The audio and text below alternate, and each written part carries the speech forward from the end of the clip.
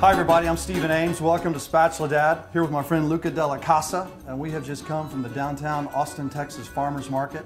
Met a lot of really interesting people. Got some great stuff, some farm fresh eggs, some vegetables.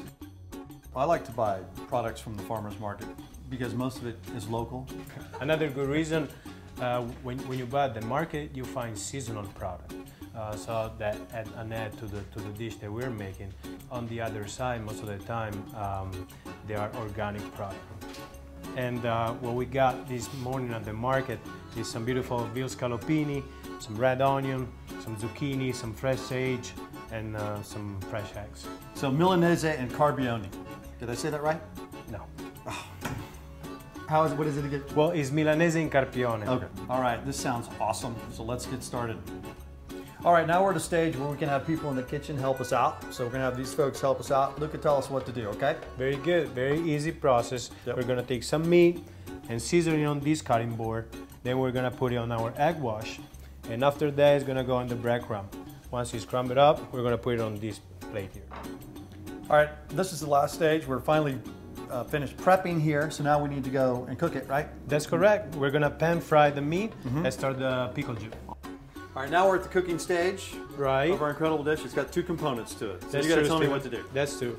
We're gonna start pan frying the steak that we just breaded, it, and on that side you're gonna start in the pickle juice. Okay. So the pickle juice.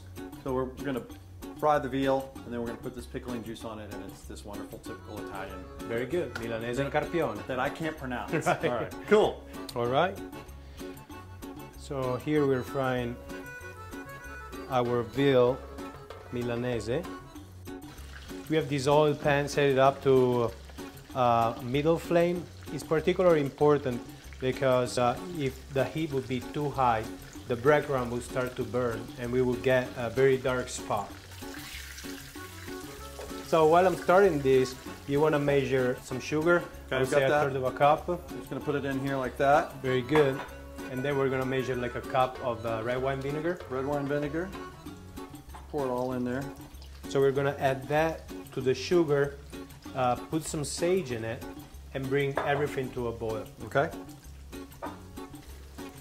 After we're gonna have this liquid boiling, we're gonna turn it off and add the red onion. Okay, so I normally would have put the onion in while it was boiling. Right. But you're saying to wait until the water is cooling down, Right. so it doesn't. It doesn't cook it completely. Doesn't cook the onion to. That's a really good tip. Really good tip. All right, Lucas. So we have our veal all done, fried up. Looks incredible. So we're gonna slice it or cut it, or how? That's correct. We're gonna Okay. slice it. The veal is finally cooled off, and the pickle juice is finally cold, so we can put the two together.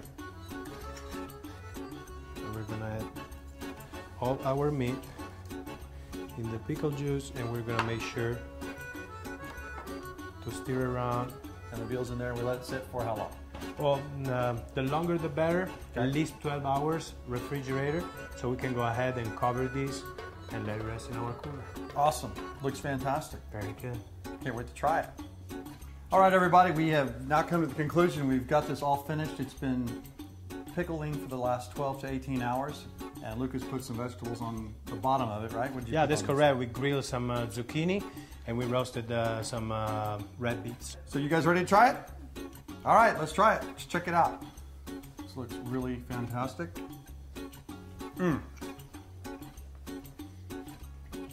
Very good. That's awesome, man. Yeah, Thank you very much. Thank you, been a Appreciate pleasure. it. All right, check out spatuladad.com for the full recipe and more information, a lot more videos. Thanks a lot.